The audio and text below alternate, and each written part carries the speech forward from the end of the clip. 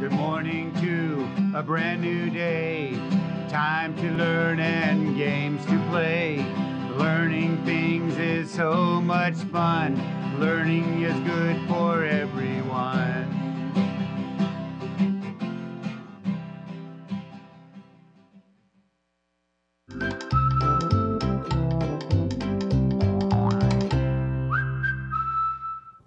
Hello, little learners. Welcome back to our learning space.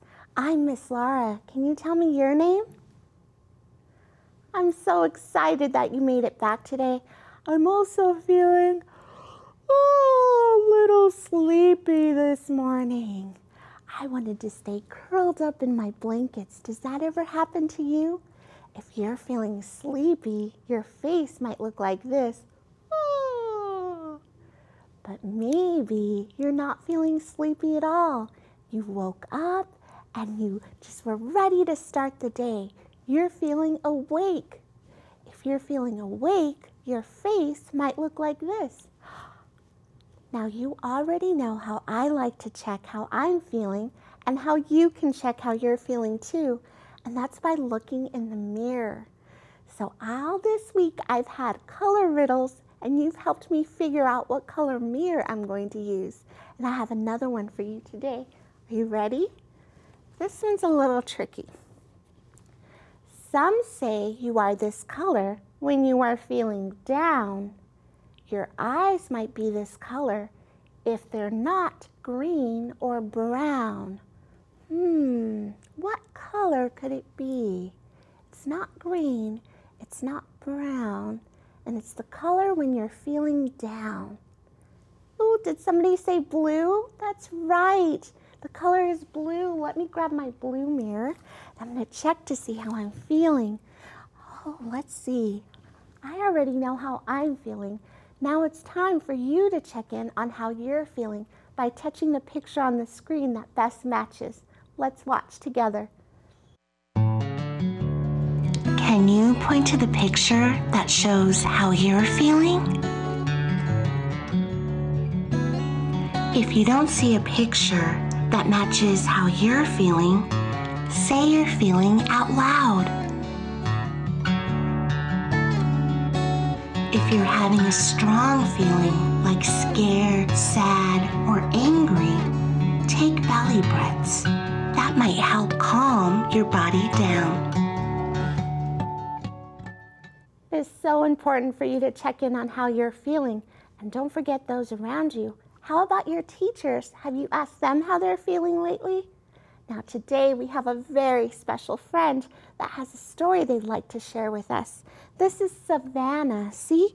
S for Savannah. Can we say hi to Savannah? Hi, Savannah. In this picture, Savannah is remembering that she spent time with her family and then she was going to do a fun activity.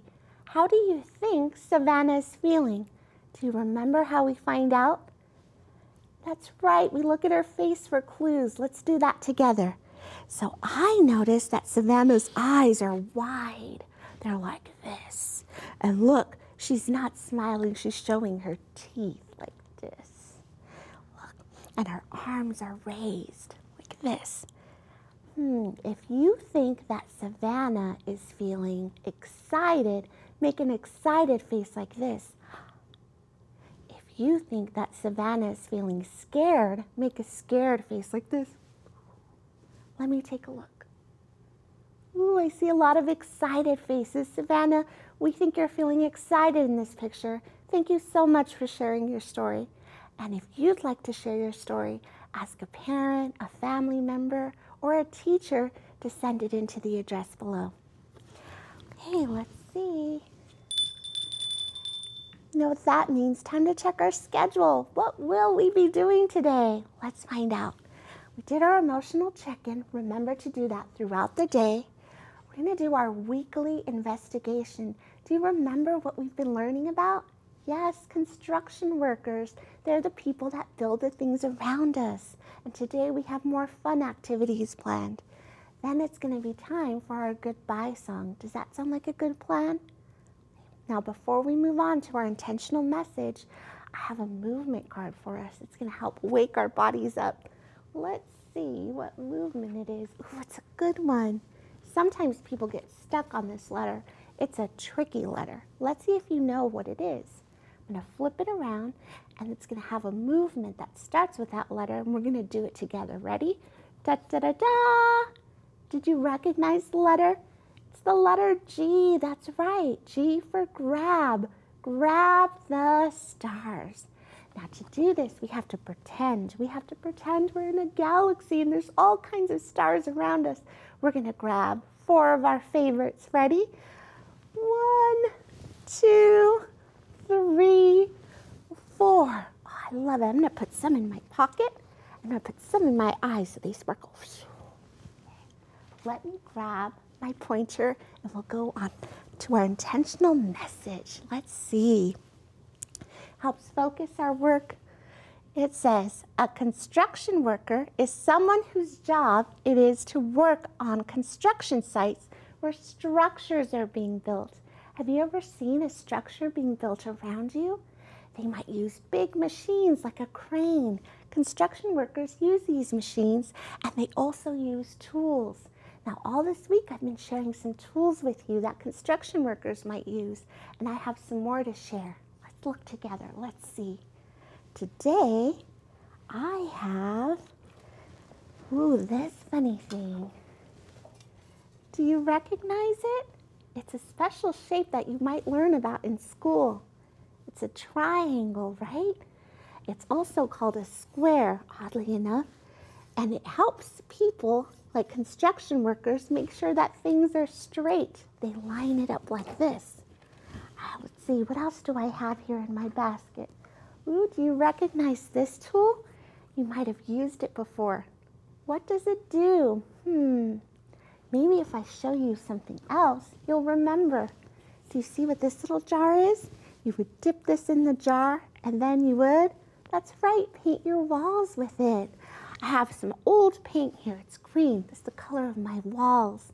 We're going to use these today in our song. We're going to paint. And let's see, sometimes I have other things in here. Oh, what's this?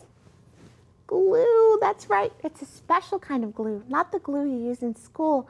This is wood glue, and it holds pieces of wood together. Okay, now let's sing a song about some of the tools that construction workers use.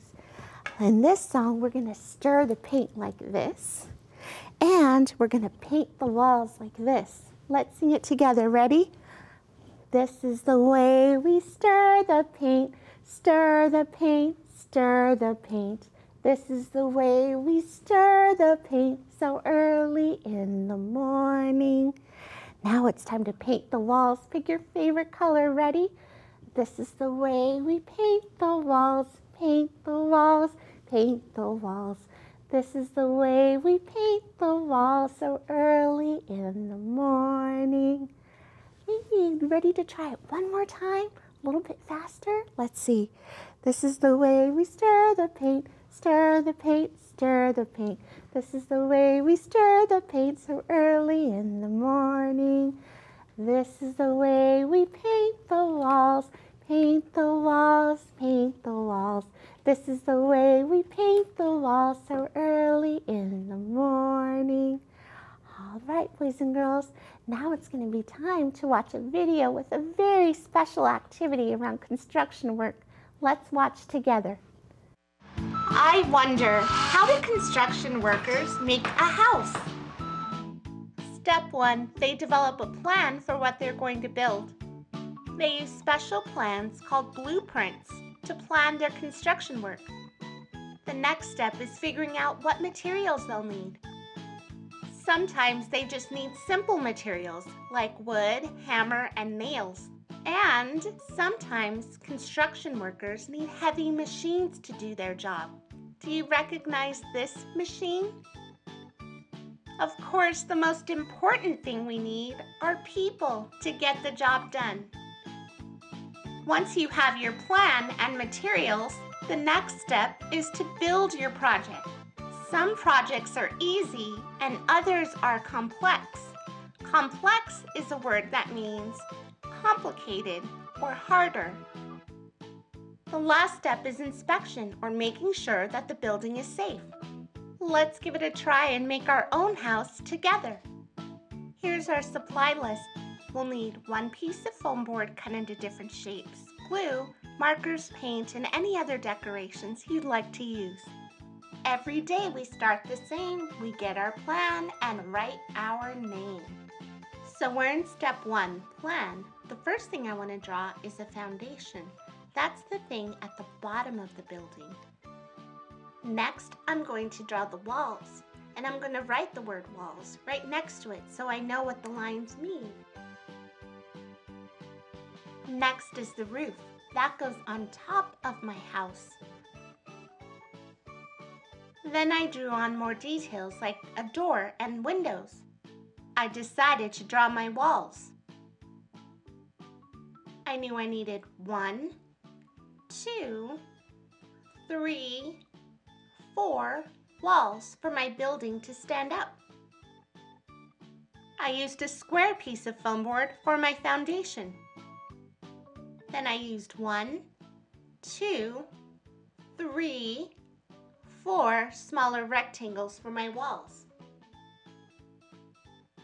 I glued each of the 4 pieces together and made sure they stood up so they could hold the roof. It's helpful to hold them together a little bit so they don't fall over. Once I glued all 4 pieces, I used another square for the roof. Here I am gluing it down. Here's what it looks like once you add details with markers. Now we need to inspect our building. When I hold it up, it feels stable. I hope you try to build a house of your own. Building is so much fun. Goodbye. Did you enjoy building that house? Now don't forget that you can learn more about building houses in the books around you and on the Sora app. Let's see. Ooh, you know what that means. Time to see what we accomplished today. So we did our emotional check-in, and you're going to do that throughout the day and check in on other people too. And then we did our weekly investigation. Today we learned more about construction work. We even built our own house. And now it's time to sing the goodbye song. Will you sing with me? So let me stand up and we'll sing together. Ready? A, B, see you later. D, E, F, G, I'm gonna miss ya. H, I have to go now. J, K, bye-bye now. L, M, N, O, I had a good time. P, Q, R, you're gonna miss me. S, T, you are my best friend. V, W, X, Y, Z. I hope you had so much fun learning with me today. Miss Sarah sends you a big smooch and a big squeeze and reminds you to read, to play, and to enjoy the rest of your day.